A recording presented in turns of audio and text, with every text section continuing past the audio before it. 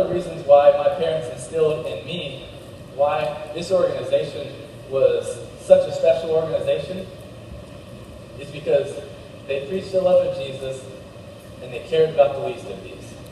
And there aren't a lot of people, there aren't a lot of organizations that do that. Eye blacks under their eyes, but they're like putting their area codes or like their mom's name or something like that. And so I was thinking, you know what? I wonder if I got those eye blacks and I put something on there, maybe I could impact someone or maybe I could encourage someone. And so I was like, do I put God bless? And I was like, I don't know. And then I was like, well, what if I put like your Bible verse? And then God brought to my head, my heart, Philippians 4:13. I was like, that's a pretty good football verse. Like I can do all things through Christ who strengthens me. I was like, cool, I'm gonna go with that verse. So we went out there and we played and we were blessed to win. And after the game, it really wasn't a big deal. A few local newspapers wrote about it, but I kept putting that verse under my eyes every single week. And you know how fans in the SEC and passionate Gator fans are, about 4 or 5 weeks later, they're selling it at the Gator bookstore and the library.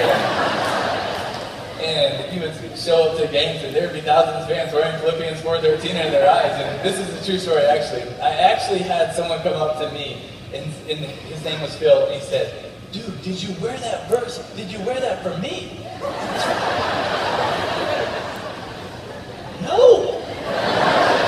What does the 413 mean? Together, I do know this. I do know that we can affect a lot of people's lives. We can tell a lot of people how great a God is, what we serve.